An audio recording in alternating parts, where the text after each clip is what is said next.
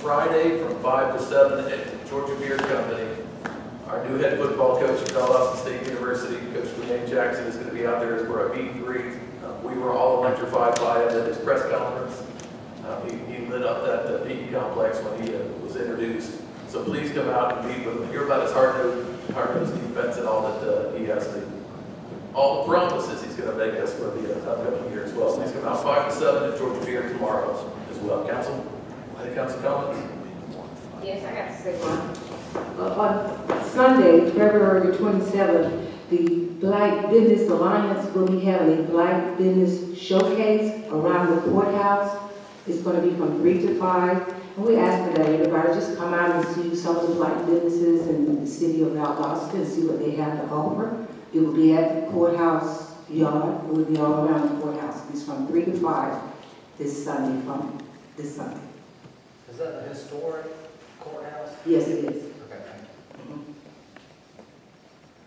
Thank you, Council. Any other comments?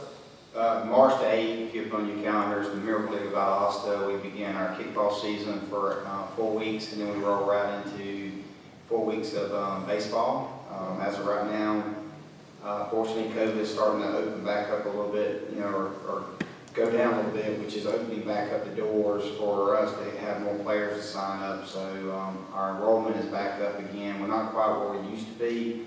But talking about Coach Jackson, we're trying to work him in right now to do basically a football Miller-Cody night. So have all the football players come out, join us as buddies and stuff. So I'll let y'all know when that's confirmed too. So it'd be pretty cool to come out and get a chance to meet our players, see the Miller-Cody field, and also see our VCC football players and the coaches and so forth. So right now we're trying to work that in. Fantastic. Council, any other things that you want to bring to attention? Councilman Vickers?